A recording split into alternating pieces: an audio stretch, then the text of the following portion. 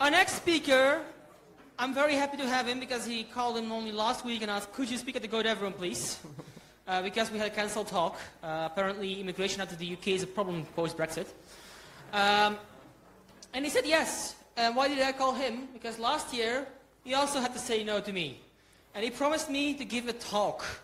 And he's going to give the same talk he promised to me last year, which is basically, I quit a well-paid job at Google, and here's why.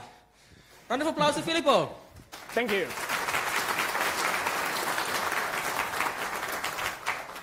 The good news is that this is a much better talk than I would have given a year ago. Because a year ago, I had no idea if this was going to work. I have good news. Anyway, first, a bit about me. I'm Filippo Valsorda. I've been the maintainer of the Go cryptography standard library about since 2018.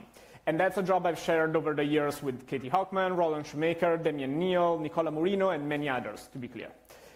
I was doing that at Google until 2022. So I was on the Go team. The title I had was lead of the Go security team. And that's the team that did things, including the fuzzing support that we were talking about earlier. Until 2022. Because in 2022, I left pretty much to prove a point about proving that something was possible.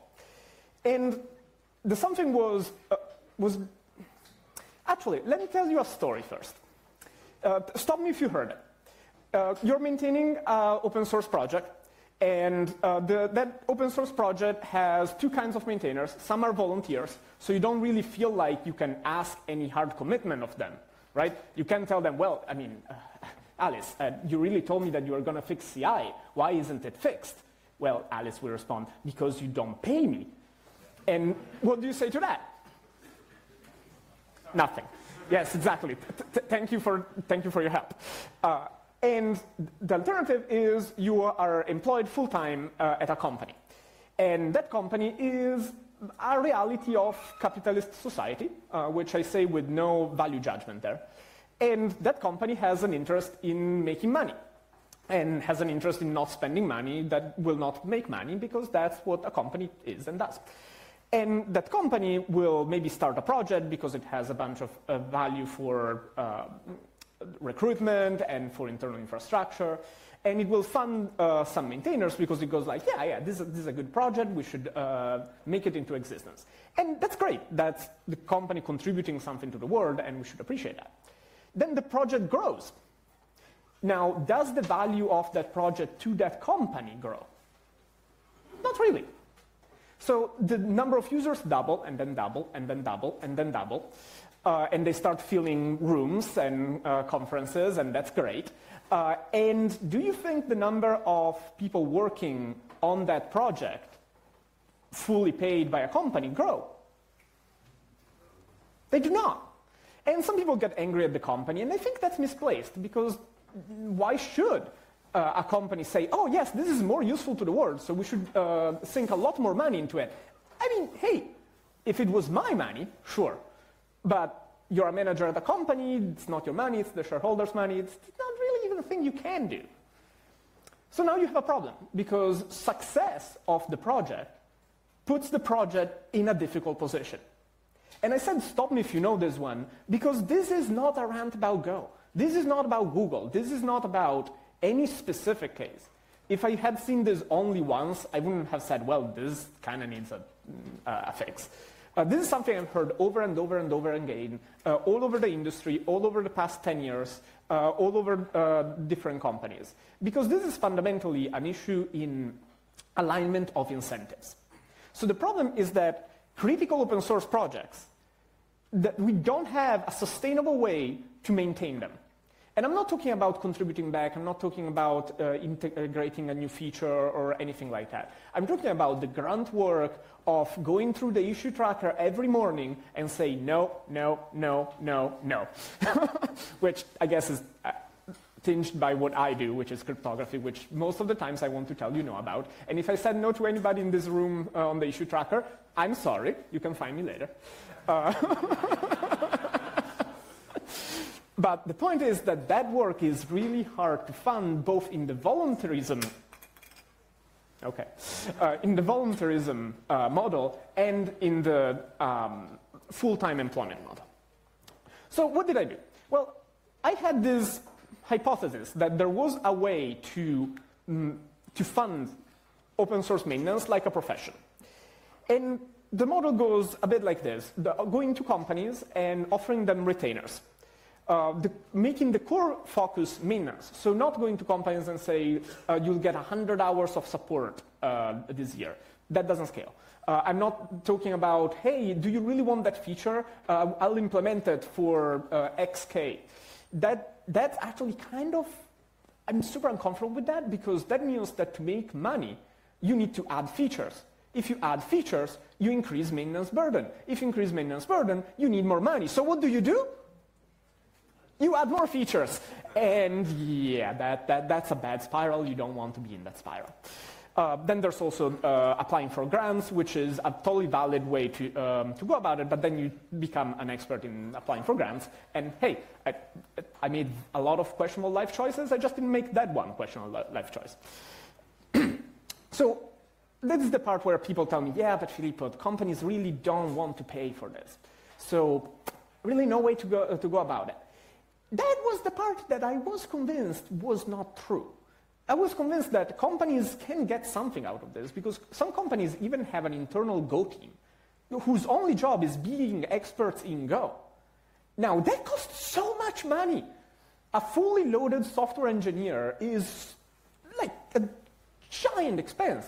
So my theory was that I could go to these companies and say, hey, do you want a resident Go expert that you can ask advice to and who can liaison your issues with the team and can help you guide through the contribution process and so on?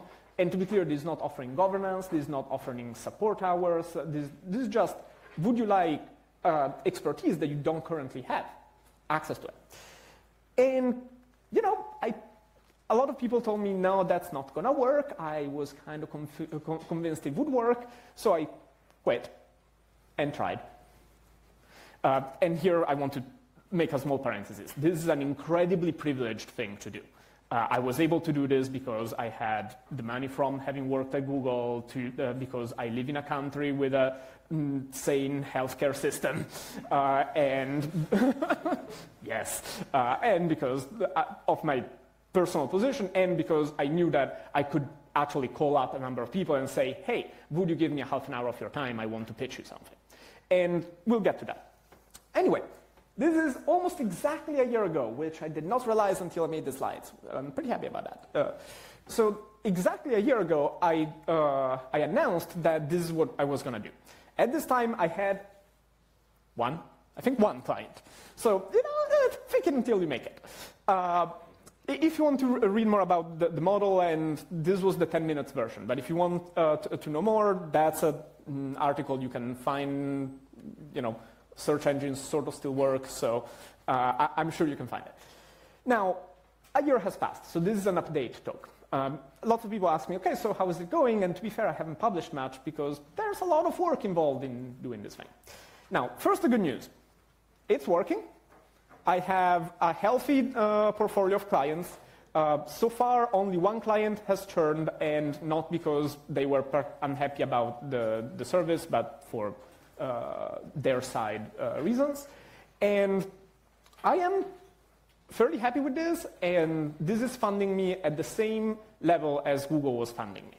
Which I'm not saying as a humble brag. I'm saying it because I think it's important that we offer an alternative for maintainers that is competitive with the jobs they could get on the market. Because another thing that doesn't work is saying, well, you're an open source maintainer, right? So you consume, what, 3 boxes of ramen a day. I guess you should go to the cinema a couple times a month. So you're going to be fine with like 10K a year, right? 15 maybe, and you can keep maintaining this. Great, yeah, sounds good. And then, you know, something happens in their life, and they go like, well, maybe I would like to make more money than that. And let's see how much money they offer me down the street to a person who can manage a large technical project with a number of stakeholders and who can coordinate contributors and who then qualifies as a senior software engineer. The answer is a lot more money. And so they stop maintaining the open source project. And so again, we don't have a sustainable model. So I think it's important to stress that what I'm going for is something that's competitive with senior software engineer salaries. And that's a part that everybody usually would just kick me out of the room when I would get to, because they would say, there's no way to make that much. So it turns out, yeah. Now, lessons learned. What got me here? So a lot of it is sales. This is the bad news part of the talk. None of us wants to be doing sales. We want to be doing software maintenance. But what I usually tell maintainers on this is, so do you know dentists? Do you have a dentist friend, a dentist relative? Do you think they ever stopped for a moment and went like, you know, I really like teeth, but the whole invoicing people, running a clinic, hiring somebody, paying taxes, marketing my services, nah, that's not my core skill. You know what? I'll just do it for free. Know anybody? Great. And anybody who went like, yeah, so you know, really, I'm probably not cut for being a dentist. I guess I'll just change careers. Probably somebody, but most of the dentists we do go to just do the parts of the job that are not core skills. And we'll also get to the advantages dentists have over professional maintainers, but we'll get to that in a second. But a core point here is that there's a lot of sales. So it's enterprise sales. There are books about it. We usually like learning stuff, right, when it's technical. Turns out this stuff is also extremely learnable. And what worked for me is finding champions inside companies and going to them and saying, hey, so this is a thing I'm doing. And those champions are usually engineering, and they'll tell me, oh, that's great. Like, I want that to work, partially because I could see myself maybe at some point doing that. But to be clear, they don't let me spend money around here. And then you tell me, yeah, I know, but you know the people who do, and you can introduce me, and so if you can do that, I would appreciate it. And then when those people ghost you, you go back to an engineer, and you're like, hey, how's everything? And they ask, oh, so how's the conversation with John going? You know, he seems busy, but if you could just ping him internally, that would be great. And then you do this over and over and over and over and over again, and is it great? No. Does it work? Yeah. Like every startup in the world just goes like this. However, the closings that did work did not take forever, did not take a year.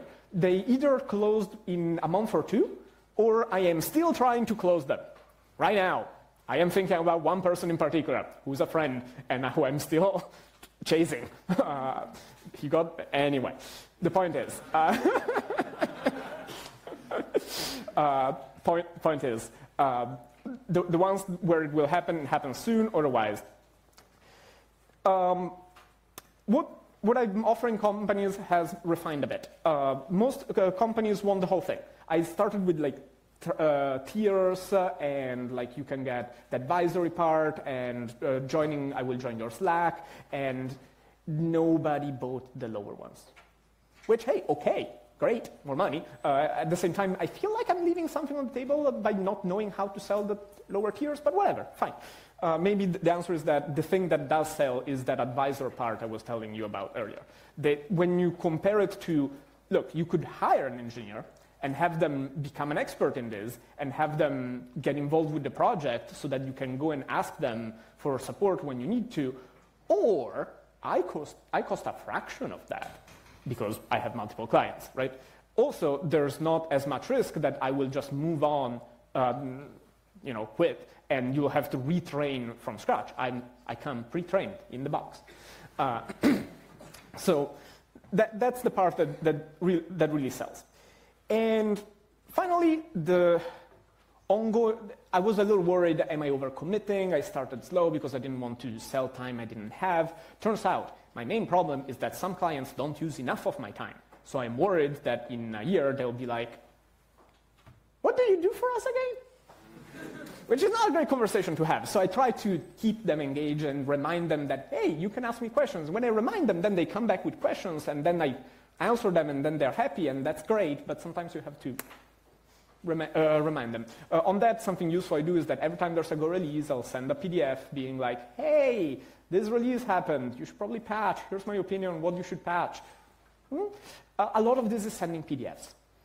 If you are hoping for the new platform where you register and you get microtransactions directly to your wallet or something, no, I'm here to suggest getting very good at Microsoft Word. It doesn't have to be Microsoft Word. But yeah. And finally, it's a multi-stakeholder job. What does that mean? Sometimes your client will be like, oh, it would be very nice if there was support for foo and cooks and blacks and all of that in the standard library. And I'm like, no, absolutely not. And, that's a little fraught because, and for that, it's important to spread out enough that a single client is not so critical that your palms are sweating when you tell them no on something. And it's important to communicate with the rest of the team so that they know your conflict of interest, and I try to recuse myself from all of the proposals, for example, that I help the clients bring. So if a client really wants to propose something, I'll tell them, look, what I can do for you is help you present it in a way that makes your case. I'll help you craft the proposal, I'll tell you what you should fix, and then I'll just step back and let the proposal committee decide. That works. Anyway, a few words on where this is going next, because this is what works so far. But really, I'm not in this to fund myself, because if I wanted to do that, I could have stayed at Google. They have great insurance plans. It's a job. It's fine. I could have stayed. So I left because I wanted to make this into a model that can be replicated. So there's two ways really to grow it. One is vertically. I can hire more people and then get them funded, and that's a few more people that do this. And that's kind of unsatisfactory. Sure, it might make me more money, but it can't grow that much as just Filippo's thing. Which, by the way, this is happening. I've hired the maintainer of SFTP Go to maintain xcrypto.ssh, which didn't have a maintainer for years. And that's only possible because clients pay enough and they're interested in the SSH package. And so I can go back to clients and say, hey, look at that package that you had a fork. You don't need a fork anymore. That's because you're paying me money. ROI. Woo.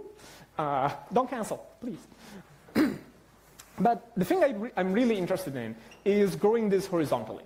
So getting other people to start it. And I'm not talking about starting a platform. And no. I'm talking about getting other people to say, all right, maybe I can do that, and try their own version of that. And here's where we get to the disclaimers part. This worked because I have a network. This worked because I had already a public profile. I want to fix that slowly and over time. What I want to do is to speak about this to enough people and to do this with enough companies, that companies get a little more comfortable with it, so that the sale is not anymore, so here's a whole new thing. Let me convince you it's not silly, and then let me convince you to pay me for it. Hopefully you can skip the first part and get to a company who's like, oh yeah, right, we do that with a couple people. Maybe, yeah, that your project is also useful. Another disclaimer, this is for critical open source projects. I'm targeting a very specific kind of open source project. So if this sounds like it wouldn't work for your project, there are two options. Either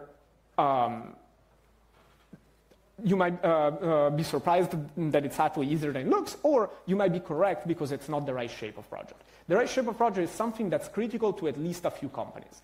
And that doesn't mean something gigantic like Go. Critical just means that how I pitch it is, how long would it take to replace this if you had to? And then you let them think about it for a moment, and they will go like, 2-3 engineer years, and that's a lot of money. And then you go like, great, so you would like this to stay maintained. Excellent. Then that's the kind of project that I think you can pitch this model for. And so that's the lowering the bar to access. I like to think that I started because I have more of a public profile and more willingness to wear a button-down shirt and talk fast, which is very useful for sales. But I would like this to become something that more and more people can do as it expands. So maybe the next cohort of people who do this already have a bit of network, but will have something to start from, etc., etc. Then I want to build together the tools to make this easier, because I am sort of YOLOing stuff like contracts and what works and what doesn't. I'm hoping to build training and contract clauses that are easy to pass to legal and say, yeah, so, no, you can't put a complete IP assignment clause in that contract because I don't work only for you, so no, I can't give you the rights to everything I write. We will have to have a conversation about that. So stuff like that. And maybe one day making a professional association around it so that we can even tackle things like how do you get healthcare in the US, which some freelancer unions give you access to. Anyway, this is how it started, how it's been going for the past year, and where I'm trying to take it from now. The goal is to give the option to maintainers to follow it as a profession, just like dentists can, starting at junior and ramping their way up using resources for learning and support from technical tools. Because that's the main thing that I think makes it easier for dentists to run clinics than open source maintainers to run businesses. It's that you can buy so much support as a dentist. You can buy books and trainings and CRM software and software to run the clinic that prints the invoice already with like the little teeth drawn on them. And all of that is actually extremely useful.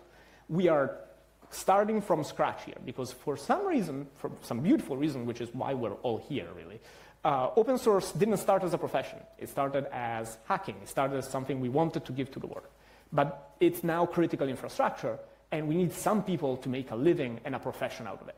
To be clear, this is not the only way to do things. I'm not here to tell you every single one of you has to get a button down and a 24-hour briefcase and start going out there and closing some deals. No. But I want that to be an option for the projects that need it and for the people that want it. Questions, please.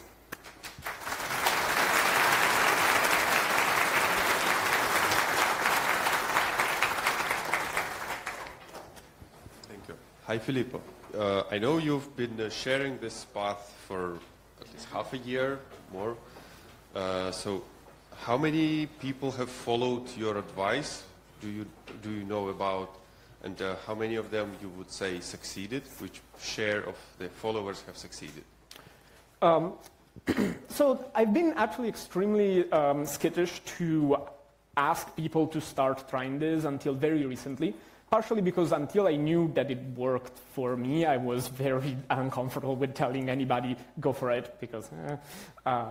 So really, I've started trying to form a community around this in the last 2-3 months.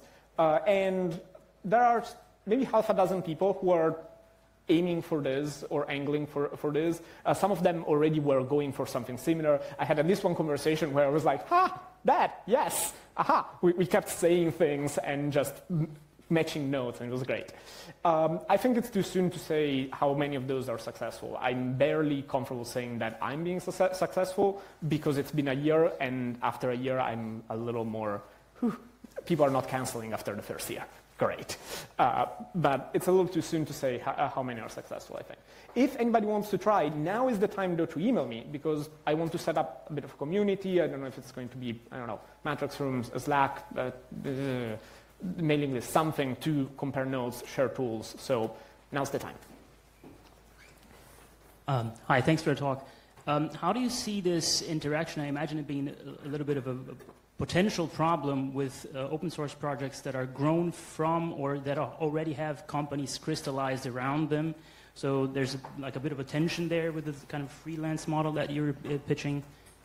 So governance in open source is complicated, and it's a people's job, and I think every maintainer is actually very expert in negotiation already, because some of it is figuring out diverging incentives. I think this would probably be in contrast with open source projects that have a company built around offering support contracts. But that company probably already scales with the success of the project, so it's not probably suffering in the same way I was describing. If the users double, the potential support contracts double. Support contracts have their own problems, which is why I'm not going for that. But maybe I wouldn't start by cannibalizing a project that has already a scalable funding model. But projects that instead have mostly companies that are footing the bill but are not reselling support hours, they're not built around, we are the open source project X and you can pay us for the open source project X, I don't think this is actually in contrast. Case in point, I don't think anybody at Google resents me for doing this. Actually, they are happy that now there's 2 maintainers on top of the headcount they have maintaining Go. So far, there's been no issue with that kind of company involvement. Thank you, Filippo, for a very inspiring talk. Do you have any suggestions or advice for people who already went to the dark side and really don't have the means to get back to the ramen, say, level of money for a couple of years to just get back to being a critical maintainer to start pitching projects? I am sorry, I did not catch that partially. There was some noise. Yeah, so if you are already at the dark side and we already cannot get back to the, open source ramen level of income to get back into the critical maintainer path, because your kids not going to like it, your wife not going to like it, your bank with your house is not going to like it. So what do we do now? We're already in a company somewhere. We are not doing the maintenance because we had to get out of this path a long time ago, and we would like to get into it back now. Do we have any way to pitch it really? Because saying that, okay, you know what, 10 years ago I was maintaining this thing, and maybe you could hire me again, though 10 years I was not doing anything, it doesn't sound like something convincing. Okay, so the question was, if I understand it correctly, how do you get back into the maintenance track if you are doing other ways of doing software development as a professionally? Yes? Okay, so I think that gets to the general question of what is the ramp up to what I'm describing. Because I just skipped, right? I went like, well, great, 5,000 people off my newsletter. Here's a new thing. And great, that's not an on-ramp. So the on-ramps will be part of what we need to figure out as this matures. Because I think they can look like getting involved with a maintainer who's already doing this. For example, if I'm already doing this with Go and somebody is skilled in Go and something that my clients specifically need, I can hire them. They can start doing that through my contracts, so they don't need their own cache, and then they can use that to maybe spin off into their own thing, which is really how firms work, how lawyers get started, how security consultancies got started in the 90s and early aughts. If you look at that history, you'll see that they started as individual realities pretty much like mine based on the popularity of the individual, then they grew, and then they spun off pieces, and then it became an industry. And now you can just be a junior security analyst, right?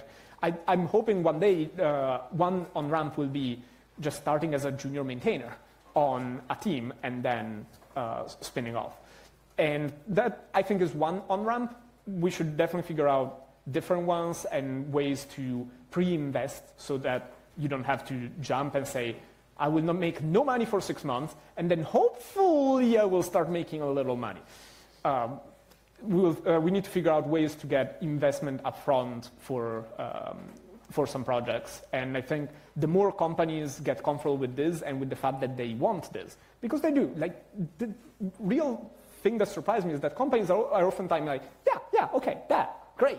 We are uncomfortable about our open source supply chain. So as companies get there, hopefully we'll get to a place where you can get a pre-commitment letter, which is often how products on-ramp. And then once you have 3 letters, you go like, okay, I'm ready to make the jump. If anyone needs a freelancer Go maintainer for the dev rooms, I'm available. Call me. Thank you, round of applause.